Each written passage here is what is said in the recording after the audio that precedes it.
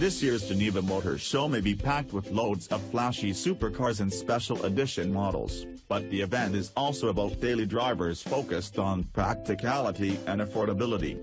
One of them is the Renault Captur, Europe's best-selling B-segment crossover in 2016, which has received some light mid-cycle tweaks. Identical to the outgoing model for the most part, the Captur retains its two-tone body color option and gets two new hues. In all, customers now have access to 36 color combinations. New features include full LED headlamps, optional, a fixed glass roof for models with a two-tone paint, and new 16 and 17-inch wheels.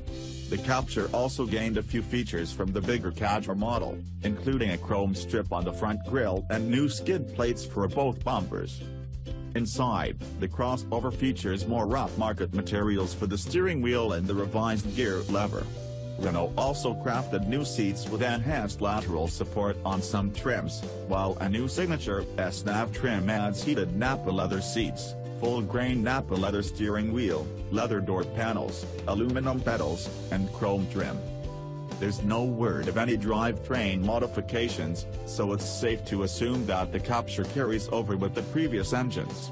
Options include a 0.9-liter 3-cylinder with 90 horsepower and 100 pound-feet, the 1.2-liter 4-cylinder with 116 horses and 140 pound-feet, and the 1.5-liter diesel with 90 horsepower and 162 pound-feet.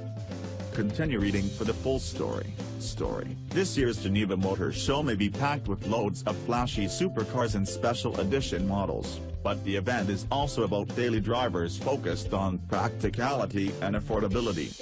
One of them is the Renault Captur, Europe's best-selling B-segment crossover in 2016, which has received some light mid-cycle tweaks.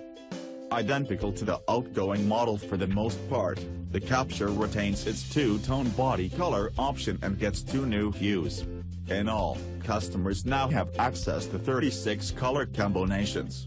New features include full LED headlamps, optional, a fixed glass roof for models with a two-tone paint, and new 16 and 17-inch wheels.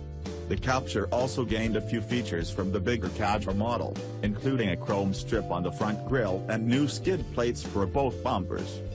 Inside, the crossover features more rough-market materials for the steering wheel and the revised gear lever. Renault also crafted new seats with enhanced lateral support on some trims, while a new signature S-Nav trim adds heated Nappa leather seats, full-grain Nappa leather steering wheel, leather door panels, aluminum pedals,